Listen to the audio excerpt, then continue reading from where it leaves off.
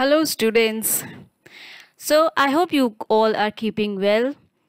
Today is our first class of chemistry, and we shall be knowing something about the first unit of our syllabus. So, let's start with it. You know what? Life would have been much simpler if we could see the atoms floating and making bonds with the other atoms to form molecules, right? Isn't it? And we would then be able to prove what a bond was and what and how does it look like. And hence in that world would not need theories to prove for us. Like for example, you can see here the two molecules, they are making bond with one another. Okay, so it would have been so simpler if we could see the atoms and the molecules existing and making bonds with each other. Isn't it so? So, but well, that's not so simple as we see. So chemistry is all about that, and there are various theories which explain the electronic structures and the shapes of known molecules, and also the attempt to predict the shape of molecules whose structures are so far known to us. Like for example, a few of the structures which we can see over here on the screen. You see there are different types of beautiful structures with beautiful geometry. The bond angles are also shown here. So there are many theories which have given birth to all these structures, explaining how and what actually chemical bonding involves. The Lewis theory was the first explanation of a covalent bond in terms of electrons that was generally accepted during that era. It says that if the electrons are shared between the atoms, then it constitutes a bond between those atoms which are sharing the electrons. Okay, and for many lighter atoms, a stable arrangement is attained when the atom is surrounded by 8 electrons, that is the octet. Now this octet can be made up from some electrons that are totally owned by an atom and some electrons that are shared by an atom or a group of atoms. Of course, there are exceptions to the octet rule like beryllium fluoride BeF2, BF3, NO, PF3, PF5 and so on and so forth as well. The list goes on, wherein the octet is not followed by the molecules. So, however, the Lewis theory could explain the bond formation between the respective atoms to form the molecule, but unfortunately, this theory could not give any indication of the shape that is adopted by the molecules. Right, so we can say that somewhere or the other, when we come to a point, this theory was not workable for the molecules in majority. So what happened after this? In 1940, Sidgwick and Powell, they showed that for molecules as well as the ions that only contains the single bonds, the approximate shape can be predicted from the number of electron pairs in the outer, or let's say the valence shell of the central atom.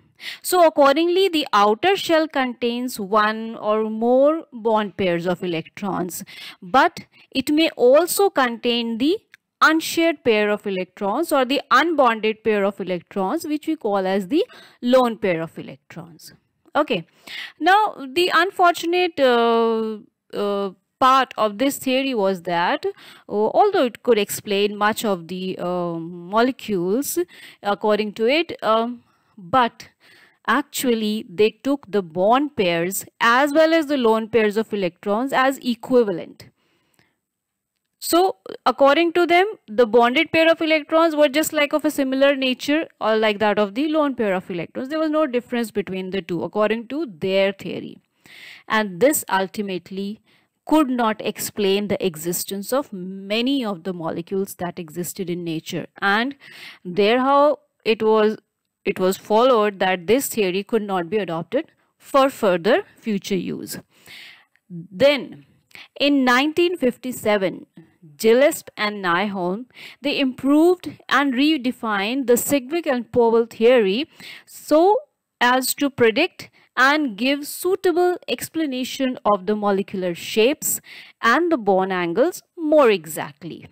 And that theory came into being to be called as valence shell electron pair repulsion theory, or the VSEPR theory, right?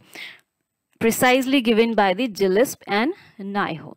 Okay, actually it was the refined version of the Sidgwick and Powell theory, we should say. Okay, now the Nyholm and Gillespie actually defined the VSEPR model, as I just mentioned, by explaining the important differences between the lone pairs of electrons and the bonded pair of electrons. Right. So while the lone pairs are localized on the central atom, each bonded pair is shared between the two atoms. So actually what is the situation according to them? That the lone pair of electrons, they are centralized around the central atom. But the story with the bonded pair of electron is a bit different. So this is the main crucial point wherein this theory differs from the Sidgwick and Powell theory. Why? Because Sidgwick and Powell, they said that the bonded pair and the lone pair of electrons, they are equivalent to each other, almost equivalent to each other.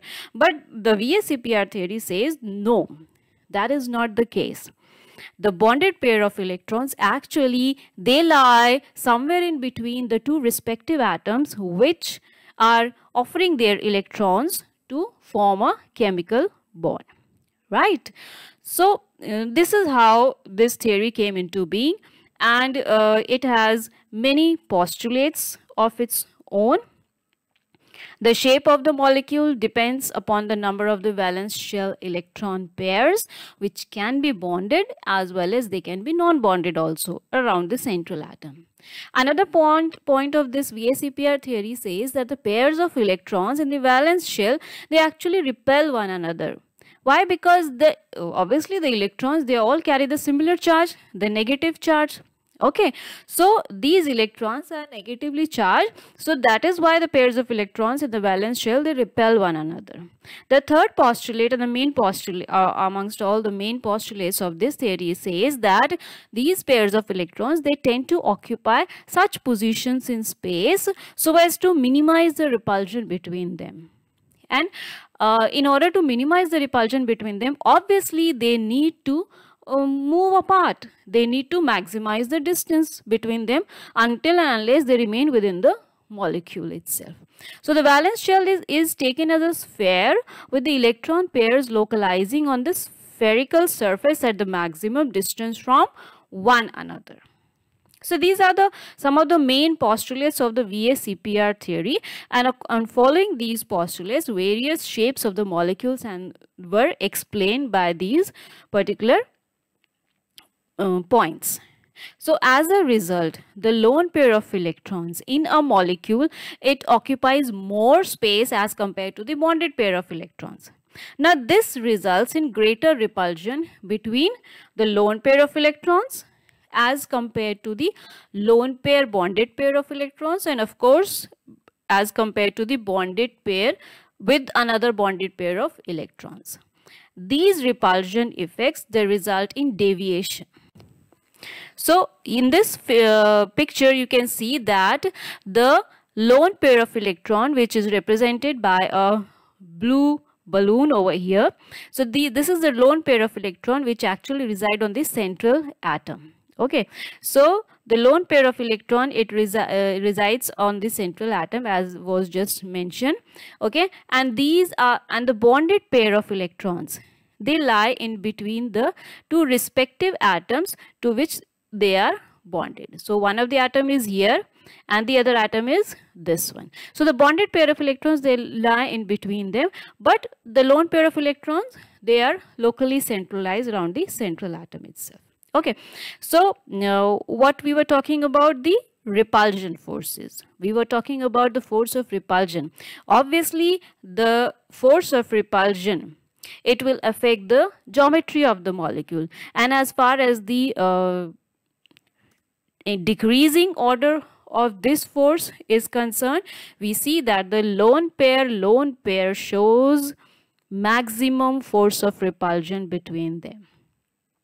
So whenever there are two lone pair of electrons around a central atom, they will observe maximum repulsive force between the two, as compared to if there is one lone pair of electron and the other is bonded pair of electron. And obviously the last priority for this particular repulsive interaction will be amongst the two bonded pair of electrons. So in other words, the two bonded pair of electrons will show minimum repulsive forces as compared to the lone pair, bond pair, and of course as compared to the two lone pair of electrons. Okay, so these repulsive effects, actually they result in deviation from the idealized shapes of the molecules, and of course that leads to alterations in the bond angles in the molecules. So this leads to the various geometries that we observe, the various shapes that we observe, the different bond angles that we observe under different situations. So this is how VSEPR theory could easily explain the different shapes and the geometry of the molecules, which the rest of the theories could not explain before the approach of the VSEPR theory. Now the VSEPR theory is able to actually predict the geometry of a large number of molecules, especially the compounds of the p block elements, accurately.